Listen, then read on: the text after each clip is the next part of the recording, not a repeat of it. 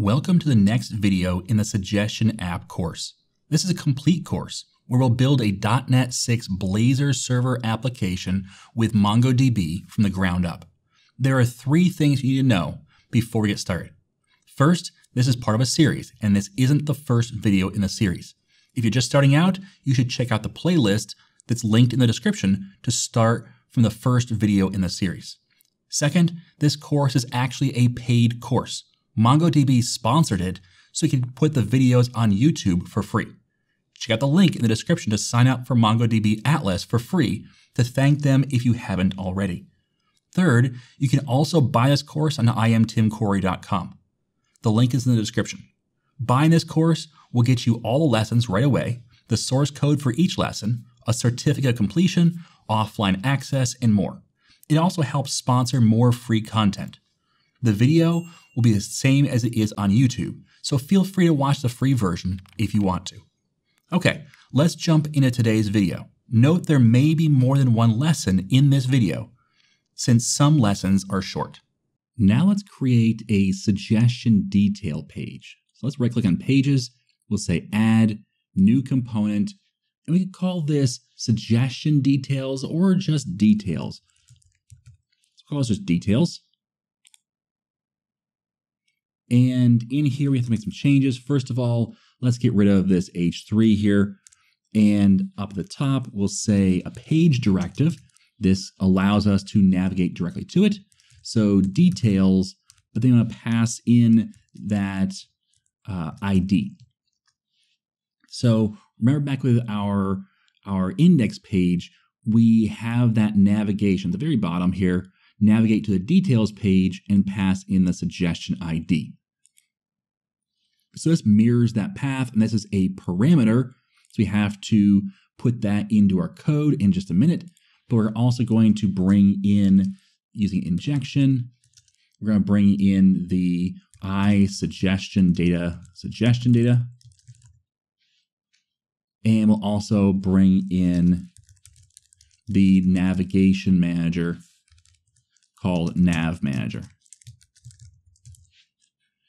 And then in our code, what we'll do is we're going to have a parameter that matches this. So we're going to have a parameter, and we'll say public string ID, and we'll have a get and a set. So it has to be public because of the fact that other pages are going to want to access this variable. That's why it's public. Everything else can and should be private. So we'll have a private suggestion model. We'll call it suggestion. And then we're going to have our protected override on initialized async. And that just borked up all of my code. That's awesome. What it did notice is it took away my end curly brace. That's interesting. So that should clear that up. These things are having a little bit of a trouble. They're hopefully going to get these things resolved soon. But yeah, is what it is for now. So on initialize async, and we're just going to wait for us to make some kind of call in here. So let's say suggestion equals await suggestion data dot get suggestion. And we're going to pass in our ID, and that will give us back the one suggestion that you have selected. So I guess it's all the data for that specific suggestion. So that's pretty much all we have to do in this method. We'll come back once we have authentication and do things like get the user and who that is and so on. But that's pretty much all we have to do here. Now you need to create a couple more methods.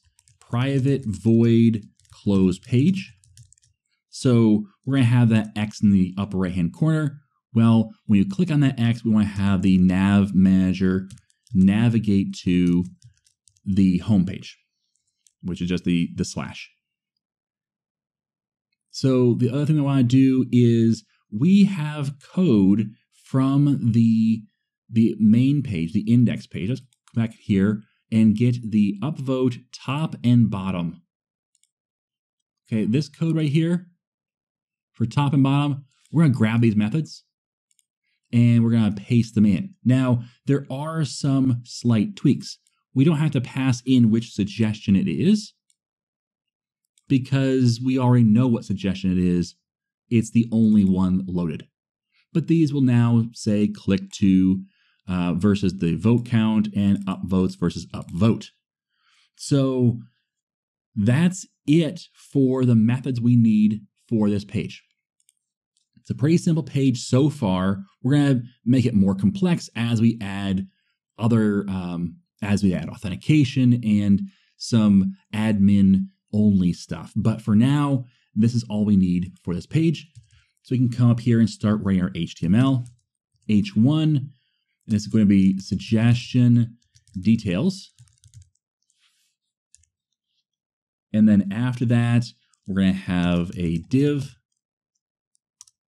And inside that div, we'll have another one. This is going to break apart or kind of shrink down our what's available on a screen. So it'll wrap things and make things look nice. So if in here, we have if suggestion is not null. So as long as you have a suggestion that's a real suggestion, you link to one is correct, then let's start showing some details. We'll have a div. Inside that div, we'll have another div. And of course, we've got the problem of not wanting to close things out for us. So let's close these out properly. So that one closes that one. And let's tab these back. Okay, so we have 2 levels in. Let's go a 3rd level in.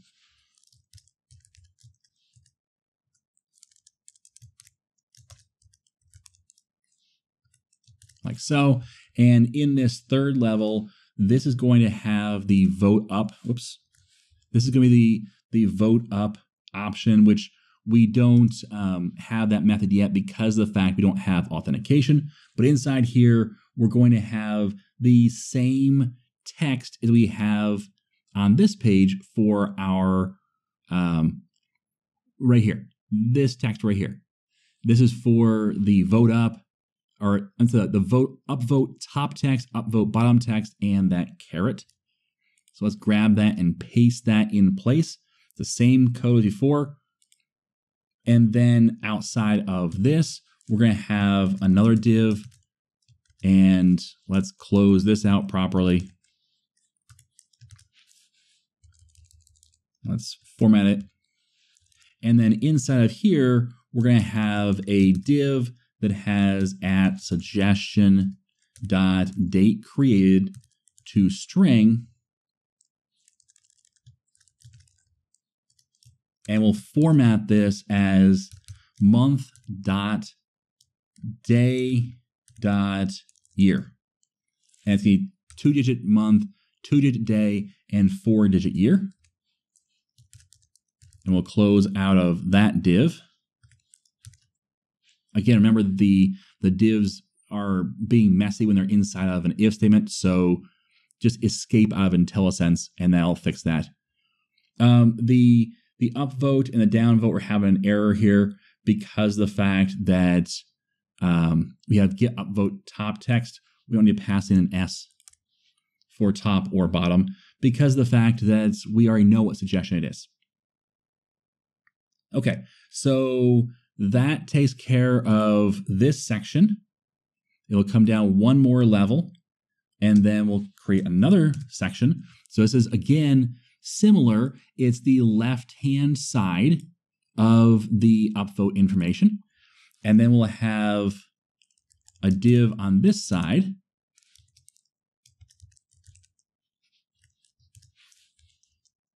And in this side, we're going to have a bunch of information. First of all, we're going to have a div with suggestion.suggestion.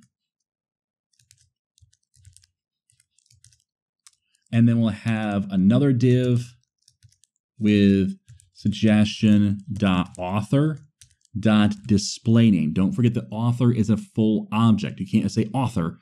You have to say the display name of the author. And we can copy this. Just have to keep doing that div escape. It'll be suggestion.description. And then we do want to have another entry below this, and that will be, we're going to show off the category they're in. So, whoops. Let's go to the end here, and let's div/div.